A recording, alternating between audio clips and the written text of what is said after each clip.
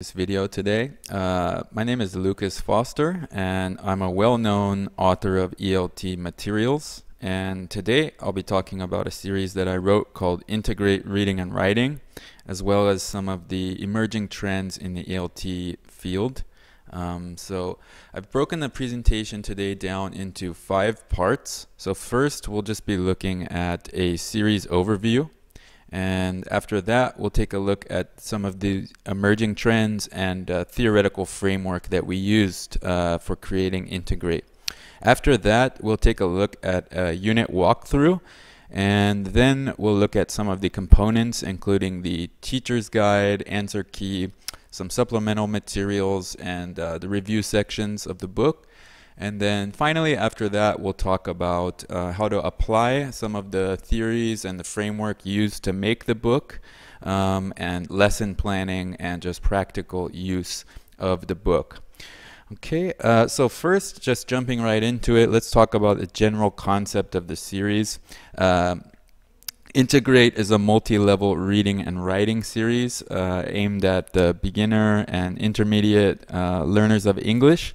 And it features reading passages presented in a variety of formats on interesting topics linked to common academic standards, including the Korean Ministry of Education standards and California core state standards from the United States. And learners gain familiarity with reading skills, which are reinforced through writing tasks, and this is also known as skill transference. So they're not just learning skills, they're learning them and then using them. Reading comprehension is progressively developed in tandem with reading fluency, and students gradually expand their vocabulary through exposure to high frequency and academic vocabulary related to the unit topics. All right, and engaging videos and augmented reality content enrich the learning experience and provide multimodal input and opportunities for developing digital literacy and 21st century skills. And this also just makes the learning experience a lot more fun and interesting for students these days. Okay, so let's take a look at the components of the series. It's fairly comprehensive. There's a student book together with a practice book, and there's also a teacher's guide answer key, which includes a grading rubric to help teachers know how to assess students with this series. There's also some teacher development pages which give like some teacher training tips and more. Also, for the supplemental materials, which are available for free download on our homepage, there are midterm and final exams, writing worksheets, listening worksheets, which can be used together with the content in the student book. Also, there are 2 free apps that you can download. One is kind of the standard Class Booster mobile app, and then also there's an app that we developed specifically for this series, which is the Integrate Viewer app, and that helps students to view and access the video content and augmented reality content that comes together with this series. All right, so there are 8 units in each book, and the topics are distributed along the lines of school subjects. So there are 2 units that are based on social studies, 2 units based on science, 2 units based on math, and then 2 units based on a special subject. So it could be like physical education or art or music or something like this. The first unit in each topic distribution, so Unit 1, Unit 3, Unit 5, Unit 7, these are all non-fiction units. And then the second unit in each unit cluster, Unit 2, Unit 4, Unit 6, Unit 8, these are all realistic fiction units. And all of the units together are all based on academic objectives, which are clearly written into the scope and sequence pages.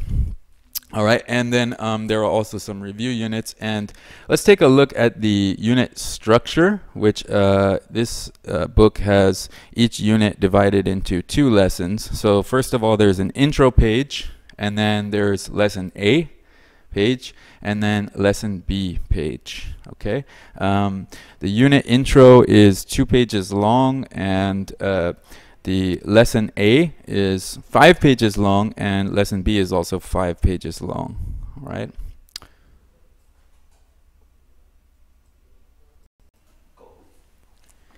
Okay, and we will take a deeper look at the unit structure in part 3 of the presentation. But for now, what I want to do is take a look in this part at the theoretical framework and some of the emerging trends that we used as part of the pedagogical framework for the series. Okay, so we'll be taking a look at 3 of the most important ones that we used: the 4-strand theory, CLIL, and 21st century learning. All right, so first, let's take a look. As you all know and are well aware of, there are 4 language skills: listening, speaking, reading, and writing. And the receptive skills are listening and reading, and the productive skills are speaking and writing. Okay, this is an important part of the unit structure, as you'll see, for integrate. And this also ties into one of the main theories that we use, which is Dr. Nation's 4-strand theory. And as its name suggests, this theory is made up of 4 parts, and it works in tandem with integrate's lesson A input and lesson B output model. So let's just take a look at the 4 different parts of the 4-strand theory. Okay, so the first part is language-focused learning, which is learning through intentional focus on language constructs such as vocabulary, grammar, and things like this. So learning to read by learning language. And number 2 is meaning-focused input, using receptive skills to learn new content with the language learned in strand 1. So in strand 1, language-focused learning, so you're learning certain words specifically, and then in part 2 here, meaning-focused input, you're learning some content. So this may be something from, for example, a concept from a science class or something like that. So in the first part, you learn those words, and then in the second part, you learn a scientific concept. And so the attention here is on the ideas being conveyed through the language, and this is more of reading to learn something. Okay, and part 3 is meaning-focused output. So now we're moving from the receptive skills to the productive skills, and here students need to demonstrate competency of learned language and content through speaking and writing. So they're just basically explaining what they learned. And then the last part is fluency development, using the content that they've learned and the language that they've learned to reinforce and improve their fluency, command, and utility of the language. So this provides a very balanced input and output approach, and you will really see this in the lesson A, lesson B structure of the unit. Okay, the other 2 kind of guiding principles in the framework are CLIL, which stands for Content and Language Integrated Learning, and 21st Century Learning. And there's a small graphic here, and you can see what 21st Century Learning is comprised of. And we especially focus on the 4 C's, information, media, and technology, and the core subjects. And students also build life and career or social skills through some of the project-based learning as well. So let's just take a little bit of a look at CLIL so we can further and clearly understand what it is. Basically, CLIL is the blending of content and language. So it's the planned integration of contextualized content, cognition, communication, and culture into teaching and learning practices. So there's a dual focus. It's not just on English language, it's also on school subject content. So that includes like science class, math class, things like this. And the language that's selected for the students to learn comes from whatever content they're studying, whatever academic discipline they're looking at. Okay? And you can see this very clearly applied in the scope and sequence of the book. So as I mentioned, each unit cluster is focused on an academic school subject. So here we're taking a look at a science unit, units 3 and 4, and you can clearly see the content related parts of the unit here, including the topic, the academic objective, as well as the reading format. And then you can also see the language related items, which includes the grammar structure, the vocabulary, and the reading skills and writing skills that they'd be learning in the unit. And when you put these two things together, that's where you get CLIL. It's integrating content, so science, math, social studies, and then language. And these are the vocabulary words, the grammar, and things like this. All right. And so that basically does it for the theoretical framework. I could talk about this in much greater detail, but we just want to get a basic understanding so that way we can move on and take a look at the unit structure.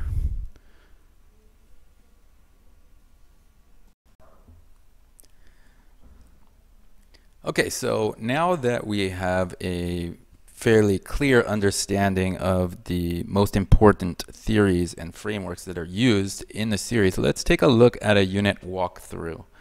Okay, basically the whole unit altogether sort of works in this effective reading process where the unit intro kind of activates students' prior knowledge. There's also an opportunity for teachers to establish background knowledge for students, and then moving into lesson A, students use reading skills to engage content, checking comprehension, and then moving into lesson B. This is more of the output part of the unit where you can check vocabulary comprehension and vocabulary in use, and move on to extensive reading and fluency development. So this is kind of the basic flow or structure of the unit in the series. Okay, so let's now just take a look at a unit by doing a unit walkthrough. So this is a nonfiction social studies unit in one of the books. And each unit starts off with a really cool looking, big, impactful, captivating image that activates the students' background knowledge and gets them thinking about the topic of the unit. There are other parts of this page which kind of like state the academic objective and give the goals of lesson A and lesson B on the left-hand side, and then some questions, some warm-up questions to get the students further thinking about and discussing the topic. Okay, so as I said, the intention of this page is to activate prior knowledge of the topic for the students, and you as the teacher should try to anticipate what the students' background knowledge of the topic is. So for example, if it's something that you're sure that they've learned about in school, or maybe you've talked about before with them, then you know that they have a fairly decent amount of background knowledge about this topic.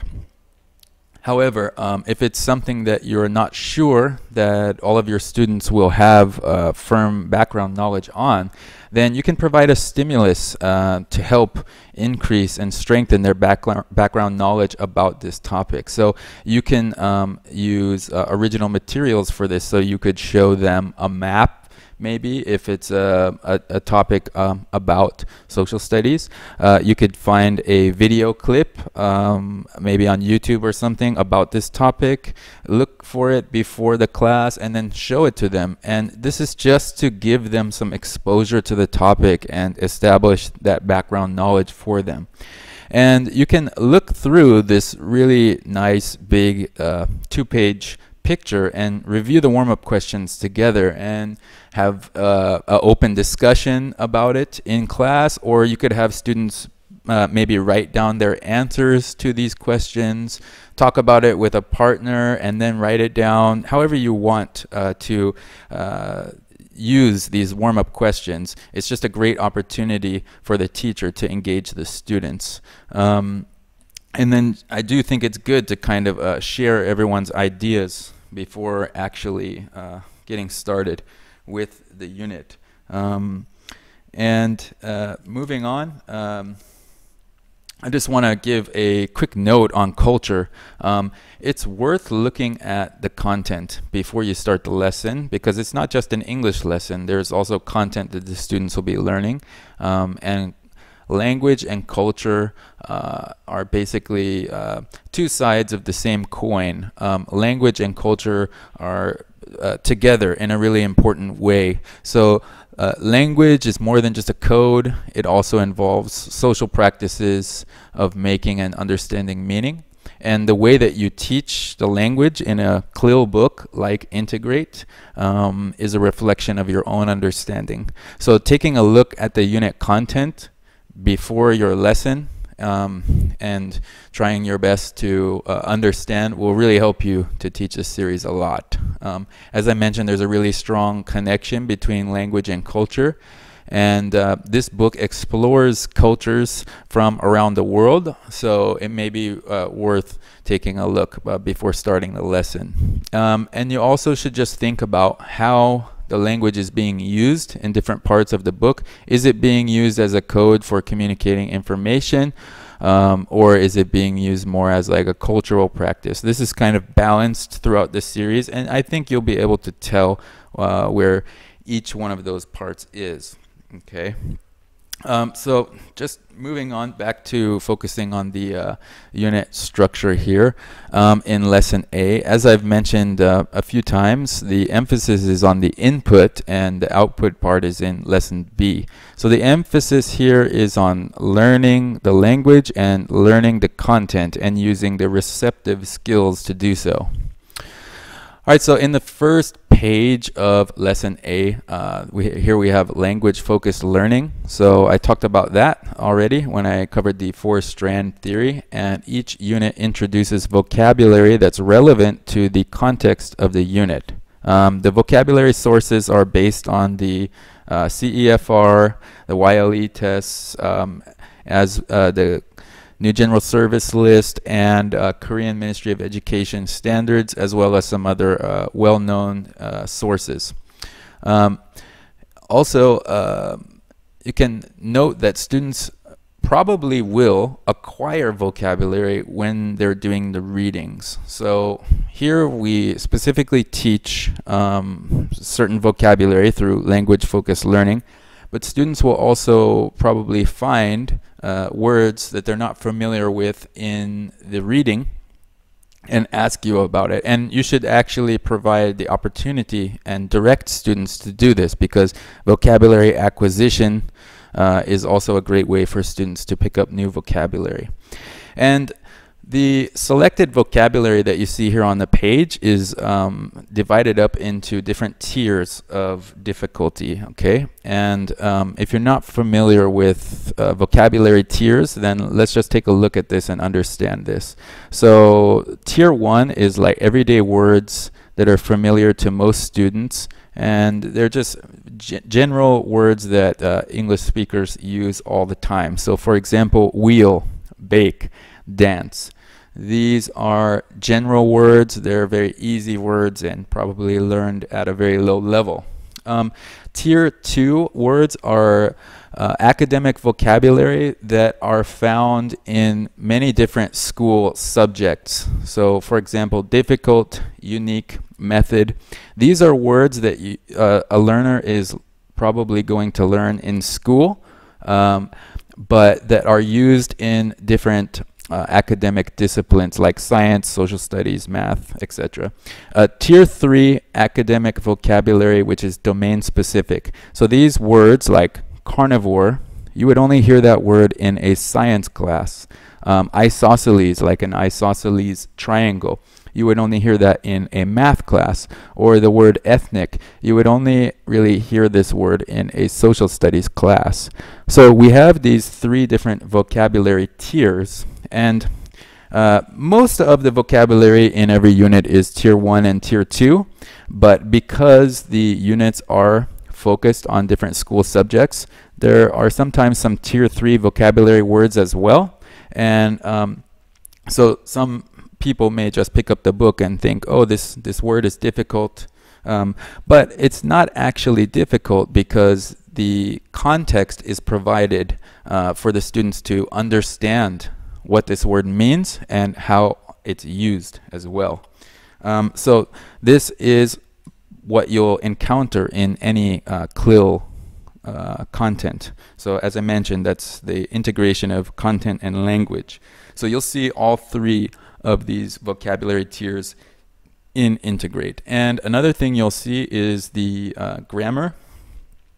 Each unit highlights a grammar structure that is used in the reading passage. So we just draw the students' attention and have them practice it before the reading. So here the emphasis is on demonstrating the use of the grammar structure rather than necessarily teaching or learning a new grammar structure. We just want to draw some attention to the students and have them focus on how this grammar is going to be used in the reading. So it's once again language, using the language instead of necessarily teaching. But this is also considered language-focused learning. For the vocabulary and grammar, these are really important because reading comprehension depends on the meaning the students give to the words and the structures. So the more words and structures students know, the more thoroughly they can understand and engage the content, read it, and comprehend it. Students should practice new vocabulary and grammar structures many times to fully retain them. This is another theory that was applied to specific parts of the book, SQ3R, which stands for Survey, Question, Read, Recite, and Review. I'll talk about specifically where those different things happen in the unit, but this also helps students to retain vocabulary in their long-term memory. And then the lesson A and B structure of Integrate in the practice book supplemental materials heavily emphasize vocabulary and grammar, specifically for this reason. So the lesson A reading format, it presents readings in ways that students will encounter them in real life. So what you see here on the screen is sort of like an online article that they would see on a website. And the reason why we present the readings in these various ways that students would see them in real life is because it's one thing to learn language in a classroom, and then it's another thing to encounter it in the real world and use it. So we try to present the readings in an as authentic way as we can for the students. And it's also more familiar to the students, and it seems more realistic and less artificial. So I think they're more willing to engage and be interested when it's presented in a way that they're familiar with. Okay, so the different types of passage formats that we have are, for example, emails, text messages, recipes, blogs, websites, magazine articles. We do have some traditional like academic book looking passages as well, letters and others. And as I said, it just provides a real world context that the students naturally access information, and students are more ready and willing to engage in different types of readings that are presented in this way. All right, and now we'd be moving into the meaning-focused input part of the lesson when we think about the four-strand theory, and this is the reading passage. The focus should then switch from learning the language to the ideas that are being conveyed in the text. And as I mentioned, in the scope and sequence and actually on the page, the academic objective is clearly stated. But as I also just mentioned, students may acquire some vocabulary, so they may ask you what a word means. So you should be ready to answer that, and even tell students to circle a word that they don't understand and ask about it after the reading. Context is provided to support the understanding of the language and the content. So that's where the passage format and the pictures and even the words that come along with the pictures really help to support the students' understandings. And then there's teacher notes at the bottom of each page. And this really helps to guide the teacher's focus for the lesson. So after doing the reading, we then move into reading comprehension and reading skill development. And this is meaning-focused output now with the reading skills.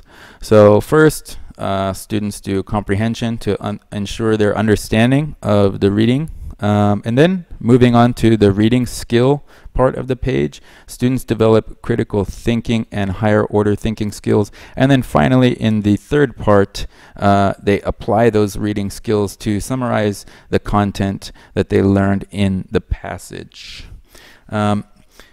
This page then is reflected in the practice book, which, as I said, also uses the SQ3R theory. So the survey, question, and reading part happens in the student book, and then in the practice book, they can recite and review the language that they've learned, and they apply this in their homework and improve vocabulary retention through repetition and practice. So they are able to store those words in their long-term memory.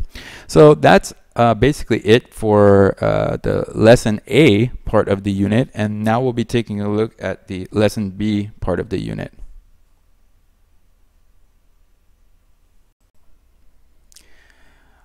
All right, so looking at lesson B, as I mentioned, the focus of lesson B is on output. So the emphasis here is on using the language that they've learned and developing fluency and exploring the content a little bit more. So the first page of lesson B opens up with a meaning-focused output activity. In lesson A, the objective for the vocabulary part is to learn and become familiar with new vocabulary. And if you don't know about the four-strand theory, you might just look at this as another vocabulary activity for the students. But since you do understand the four-strand theory, now you understand that this activity in the book is meaning-focused. And in lesson B, the objective here with this vocabulary activity is once again to activate the prior knowledge of the students and to use the vocabulary. So the focus here is on using the vocabulary, not learning it, through practical application in context. Okay, so they have the context of a sentence, and they've already learned the meaning of the words, and now they need to choose the correct word and decide how to use it correctly. Okay, and also, because lesson A is intended to be one class and lesson B is intended to be another class, maybe they're looking at this content 2 days or 3 days later after lesson A, right? So this is also just reactivating the knowledge about the topic for the students. Okay, and then you move on to the next page and you start to develop fluency for the reading of the students, and you recall the background information about the passage. So before the reading format was presented to the students, and then on this page they're asked to recall that information, and here the students complete listening activity with the reading, and they also are exposed directly to 2 bonus vocabulary words. And these words are actually also present in lesson A, in the reading in lesson A, but here in lesson B, we directly draw attention to them and ask students to decide which is the right word. And students complete the reading activity, and then they are intended to read this passage one more time and record their reading time, which they can track in the back of the book. And this is an excellent way for teachers, students, and parents to track the development and the reading speed and the fluency development of the learner. They're also asked to recall the format and answer a question about that. And all of these activities on this page demonstrate competency and command over the language. So once they have completed this page, then there is a meaning focused. So we're kind of jumping back to the third strand. There's a meaning focused output activity which develops writing skills for the students. So once again, they're presented with a graphic organizer, and it develops critical thinking and higher order thinking skills. And then they make a writing plan which puts together the reading skill that they learned in lesson A and the writing skill that they learned from lesson B. And they apply this synthesized reading and writing skill to complete their homework assignment in the practice book. So you'll see that the same writing plan that's in the student book is also present in the practice book. So this develops the skills that they've learned in the unit. It helps remind them of how to complete the homework assignment, because sometimes students are in class and they understand something, but then when they get home, they maybe forget something, or there's a missing piece of information. But this writing plan really provides a nice bridge between the classroom and the home, and the students are able to complete their homework assignment because they remember how they synthesized the reading and writing skills. And it provides the correct gradual reduction in support to get the students to use the language on their own, and this is called scaffolding. Then on the next page, this is that practice book page is intended to be as homework. So after the students complete the writing plan in class, the next page or the IT skills page, and this is also fluency development and focusing on digital literacy.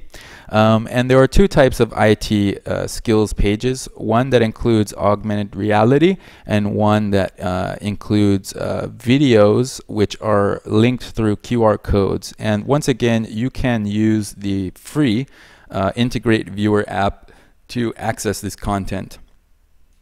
So this is how to use this page. So first of all, you look at the preview, which is a quote that is taken from the video or the augmented reality, and students are asked to make an inference. So throughout each unit, they've been learning language, learning content, and practicing and building on what they're learning. And the question here, the preview, asks them to make an inference based on what they've learned in the unit.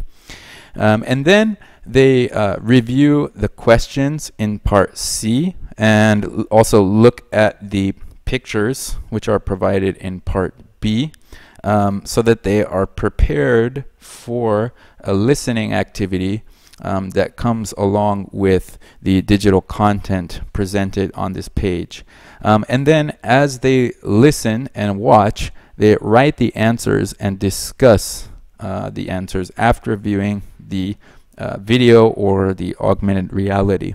And sometimes, depending on the language ability of the students, you may want to present the video 2 times and give the students a chance to write the answer if they missed one, or check their answer if they were able to write all 3 answers for part C. The first time they watch the video, you can ask them to double check whether they got it right or not, and show the video a second time.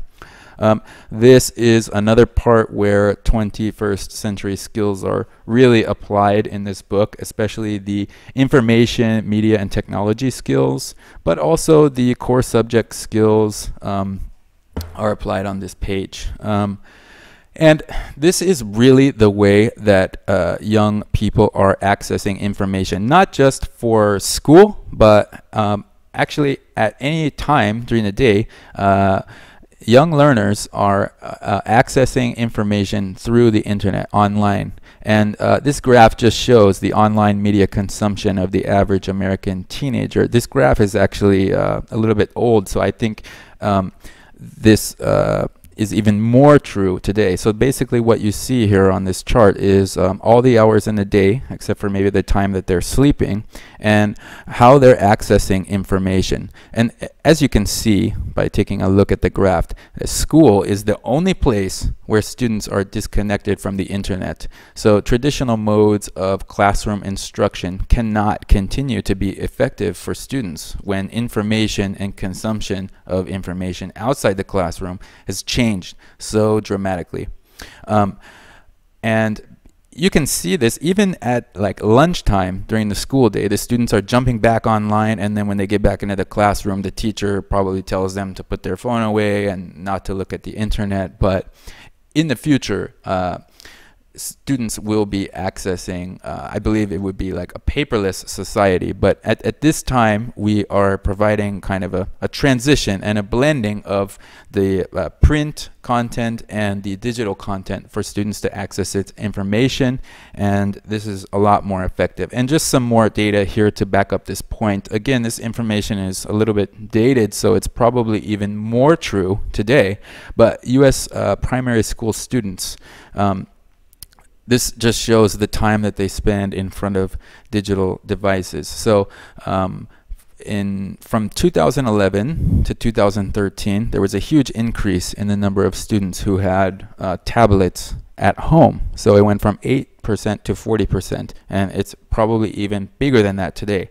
And of the children who had tablets at home, 36% of them used the tablets in 2011, and now in 2013, 72%. And as I mentioned, probably now even more, and probably even younger learners as well.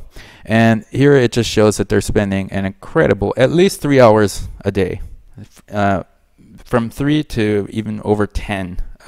So as I said, this just shows that students access information and content through a digital mean these days. So basically this just means that mobile devices are becoming the norm for content delivery. And what that means is it's the preferred method of accessing information for young learners. It increases their autonomy and their automaticity with learning language and content. And we need to teach critical thinking and IT skills with our language learning content as well.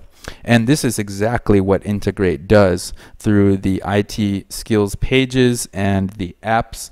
And the Integrate Viewer app is used with the student book on the IT skills page. The Class Booster app is used for homework and outside the class, and features a teacher management system.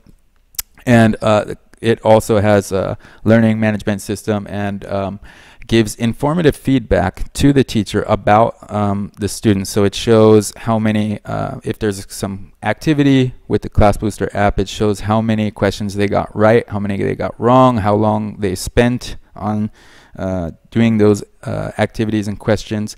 And both of these apps have a mobile and a desktop version, which are available for free. So it's really, really effective. And at the end of each unit, there is a meaningful self-assessment. So this is based on the actual performance throughout the unit.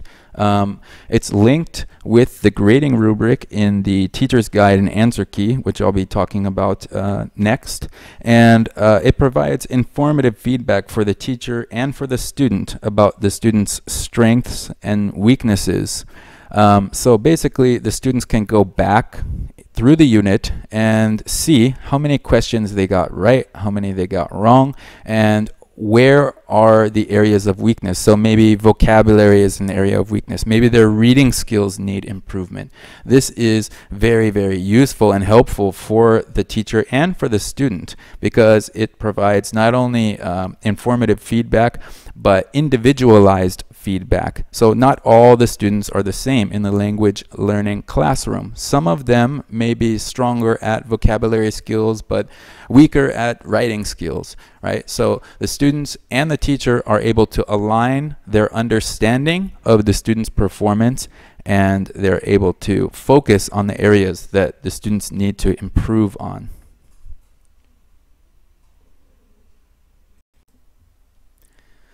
All right, so now let's move on to part 4, which I'll be discussing some of the other components of the series: the teacher's guide, answer key, supplements, and the review section of the book. So the first part I want to talk about is the teacher's guide answer key. And in that you will find a grading rubric which is based on the actual performance throughout the unit. And I just explained to you how the self-assessment page in the student book works, and this grading rubric is based on the same standards as the self-assessment page. So it's based on the real performance of the student, and this really helps to further align the student and teacher evaluation and understanding of the performance of the student. And I think this is really helpful not only for improving the student's language and their skills, but also for teacher-student relations, because sometimes if the teacher and the student don't have the same understanding about the student's performance, it can lead to conflicts or problems in the relationship between the student and the teacher, and the student may feel discouraged or the teacher may feel frustrated. So when they have the same common understanding of the student's performance, this is really helpful, not only for the language learning part, but for the overall relationship between student and teacher. Other parts of the teacher's guide answer key, it's a very practical, hands-on guide. One thing that I really like about it that you'll see is that there are level tips. So maybe you feel the series is a little bit high and your students are a little bit on the lower level scale. There are some tips, some additional activities that you can complete with each page for lower level students. Or maybe you think this series is a little easier for your students, so there are tips for high level students for other types of activities that they can do. And of course it's an answer key, so it has a page view with all of the sample answers. It explains the objective and each section of each page, so when you're preparing for your lesson, you can get a clear idea of the purpose of each activity on each page. And it's also used in conjunction and expands on the teacher's notes at the bottom of the page in the student book. So it's very highly aligned in that way as well. There are also some teacher development pages which cover some of the concepts that I've already explained in the video here, and some of the theories like the 4-strand theory or the 5-step SQ3R theory. There are graphic organizers that talks about tiered vocabulary, and there are other concepts as well that I have not explained in this video, which you can read and understand, and it provides a conceptual framework and plenty of resources for monitoring and fostering the student's progress, but also developing yourself and your own skills as a teacher.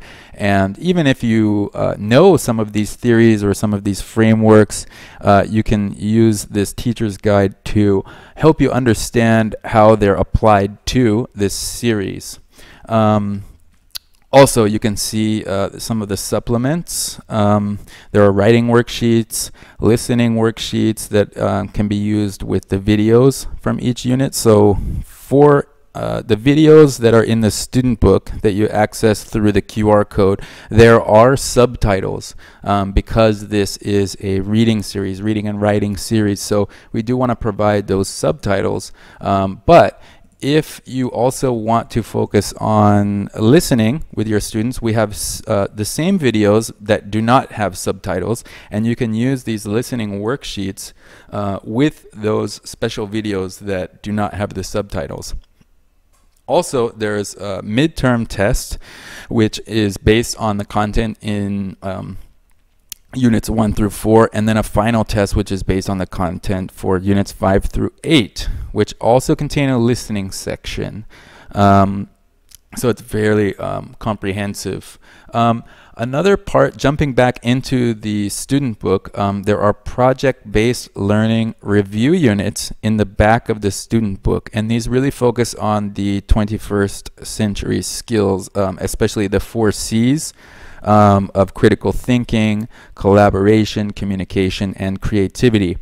So there's one review unit for each 2-unit cluster. So for example, unit 3 and 4 is about science, and there will be one review that students complete for that section.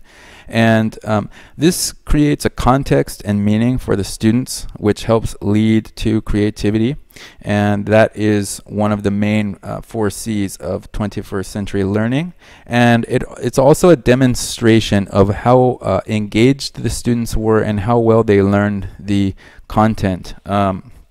If we take here a side-by-side contrast of rote learning practices versus contextual learning practices, you'll see that rote learning does not lead to creativity because the students are not giving a reason to be engaged with this content. It doesn't have meaning. It feels fake. The students are not really emotionally engaged, and so once they leave the classroom, they're going to forget most of it. However, with context, it's more meaningful to the students. They feel that it's more real. And then they're emotionally committed to learning and engaging the content, and this leads to a deeper learning experience. And when they have that, then they're able to use what they've learned to create something new. And this is a very key part of Integrate. And making it meaningful and authentic is present throughout the series, with the things like the reading formats being presented in a way that they see in real life, and just so many other ways as well. And we can really see how much students remember or how much they forget when we take a look at rote learning practices versus contextual learning practices. So what are rote learning practices? Well, these are things just like the teacher lecturing to the students, or just making the students read, or something like that. Contextual learning is something like a group discussion or a project, like in the review section of Integrate, or doing a presentation where you teach others about what you've created. And you can see here on this learning pyramid how much language the students retain after 24 hours through these different language learning practices. So lecturing and reading are the least effective. Students only remember 5 to 10% after 24 hours the language that they've learned. Audio-visual demonstrations and group discussions are more effective. Students are able to remember 20 to 50% of what they've learned, and then practice by doing and teaching others, they're able to remember more than a majority of what they learned. And so that's what the project-based learning review does in Integrate. So it's a very, very effective way to have the students review and create something fun that they're familiar with Integrate.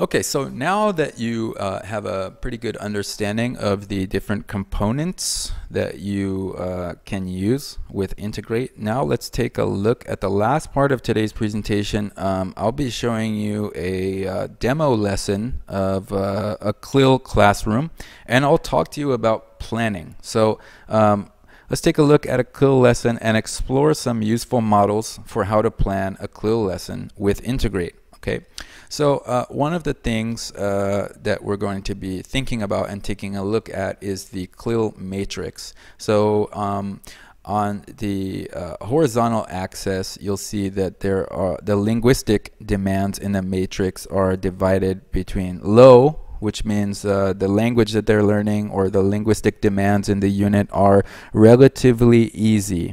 And it moves into high, which means that the language is relatively difficult. And then on the vertical axis, you'll see the cognitive demands. So you can also think of this as like how difficult the content is. So if you're looking at a science unit, how much background knowledge do the students have already, and how much do they need to learn when they are looking into the unit. So you have to understand the balance between how difficult the school subject is and how difficult the English language is that's required to read about and learn about and write about that particular school subject. And when you're planning a lesson, you can plan a series of tasks which go through this CLIL matrix and should start, like with task A, you'll see the cognitive demands and the linguistic demands are both low. And then task B, which would be the next task, it moves into slightly more difficult language, but it's still low. But then it moves into high cognitive demands. So that means that the concept of the school subject will be moving into more difficult territory, but the language is still on the easier side. And then task C, slightly more difficult for the cognitive demands and also slightly more difficult for the linguistic demands. And then finally, at the end of the lesson, students should have had enough support to be able to move into a task that requires high cognitive demand and knowledge about the school subject, as well as high linguistic demand. Okay, so what we're going to do now is take a look at a CLIL classroom. This is an elementary school classroom from Italy, and I want you to keep in mind this idea of the CLIL matrix, and also think about what language the students are learning, what kind of activities they're doing, how difficult the language is, how difficult the activity is, how difficult the school subject is, what is the school subject, what kind of vocabulary, what kind of grammar are they learning. Just try to keep these things in mind as you watch the video. All right, so let's take a look.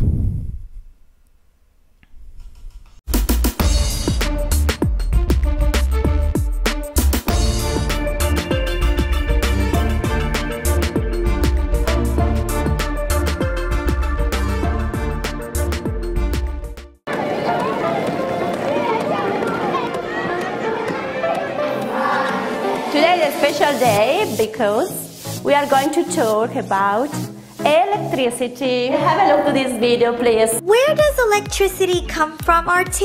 Electricity comes from a power plant. Electricity is a form of energy. Okay, now it's time to check the vocabulary. Do you know the game memory? So, Ricardo, have you got fun? No, I haven't. Have you got a microwave oven? Yes, I have. what do we use electricity for? Washing machine, drill, Radio, toaster, fridge, stove, Communication, power and motion, light and heating and cooling.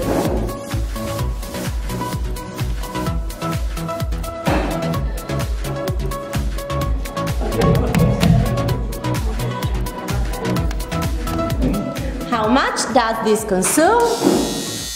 1,400, 300 watt. 150 watt. I think 25. How much electricity do we consume at home? This is 1 meter. We have to calculate the daily consumption and the monthly consumption.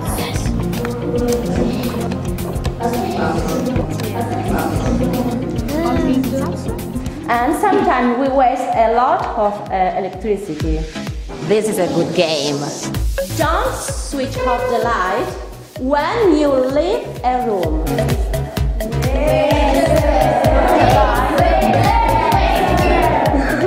So, I have to change all of this with this.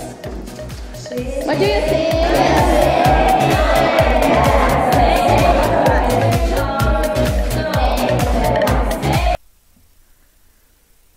Okay, so as we see in the video, the activities that the teacher used go through the CLIL matrix. So let's just review that lesson. Okay, what was the topic of the lesson? It was electricity. And then let's just take a look at the different tasks that the teacher used in this demonstration lesson.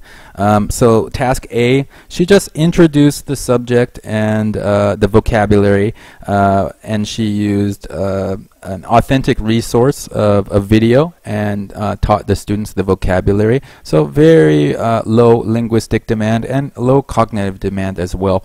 And after that, the second part of task A is the output part to ensure understanding. So they just did a little vocabulary activity, a memory game. And then the teacher moved into task B, so getting a little bit more difficult in terms of the cognitive demands placed on the students. So they discussed different uses of electricity, and after that, to check their understanding of that, they did a vocabulary classifying activity. It was a group activity. It's reviewing the vocabulary and thinking about the different uses and classifying them. Then moving into task C, it starts to get more difficult in terms of the subject and also the language that they're using. So they're reading and understanding the uses of electricity, starts to introduce a math concept by understanding how much electricity each device uses, and then comparing and understanding how much. And again, this is a group activity with math. And then the teacher asked the students to look for information and calculate electricity use and costs. And this really tested the knowledge of the students at the end by playing the saver and waster game, because she used all of the knowledge and language that the students had learned throughout the lesson and made sure that they understood by talking about whether certain appliances and certain situations save or waste electricity. So this is a very effective CLIL lesson. And you can see that she used the CLIL matrix and a series of input-output activities to teach the lesson very effectively. And there was also some grammar in the lesson where students asked if they have something, and they would respond whether they have it or not. So there's vocabulary, there's grammar, and then they're also learning the content. Very effective, great example of a CLIL lesson.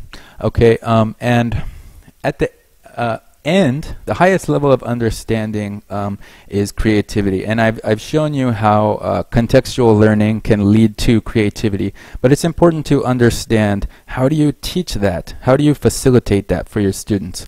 So at a minimum, I would say that you can facilitate creativity, okay? And understanding this model of Bloom's taxonomy can help you to understand how you facilitate it with each task in CLIL lesson. So you have task A, task B, task C, and you can lace these different levels of understanding into each task that you do with the students. Okay, so how do you facilitate it? Well, I would suggest that you try to match the thinking skills that the students already have or are developing in their native language, and try to move from lower order thinking skills to higher order. So lower order starts with remembering and moves into understanding, application, analysis, evaluation, and finally creating. So you use contextual learning to do this, and you can think about how the students in the video did this. I kind of explained it a little bit already, but you can also think about how to apply Bloom's taxonomy when you're planning lessons with Integrate Reading and Writing. You use this and the CLIL matrix together with your understanding of the theoretical framework and the unit structure of Integrate Reading and Writing, and I think you'll have a very wonderful experience using Integrate. And if you have any questions or suggestions or comments about this video, about Integrate, or about me, you can leave a comment in the comment section of the video. And I really appreciate you all taking the time to listen and understand. And I hope you have a great experience using Integrate and with Compass Public.